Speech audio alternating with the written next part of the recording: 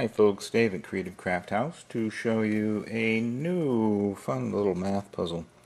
It contains three different math challenges, one quite well known and the other two not quite so much. And this is my design. I took these and kind of made this format here, which I think is pretty good.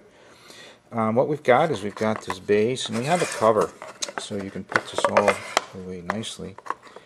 And then we have these individual pieces. And they fit nicely in these little slots here, so they don't move around once you put them in. Now, there's also these little operative signs, and there's signs on both sides. And you've got all four math operatives: addition, subtraction, multiplication, and division, available to use 2 times. In other words, there's two multiplication, 2 addition, and so forth. Now, here's your challenges.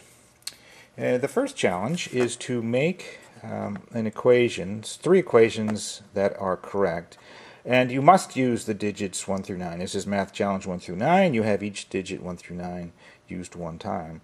So this is obviously not correct, so you need to take these off and figure out how to arrange these within your board such that you have 3 correct equations reading left to right as normal. Okay, so that's one challenge. The next challenge is to the next 2 challenges are to not consider the math operative signs. Just look at this as a grid of numbers. And the next one is a magic square. This is the one that's fairly well known. Arrange these numbers such that every row, column, and major diagonal adds to the same number. Okay?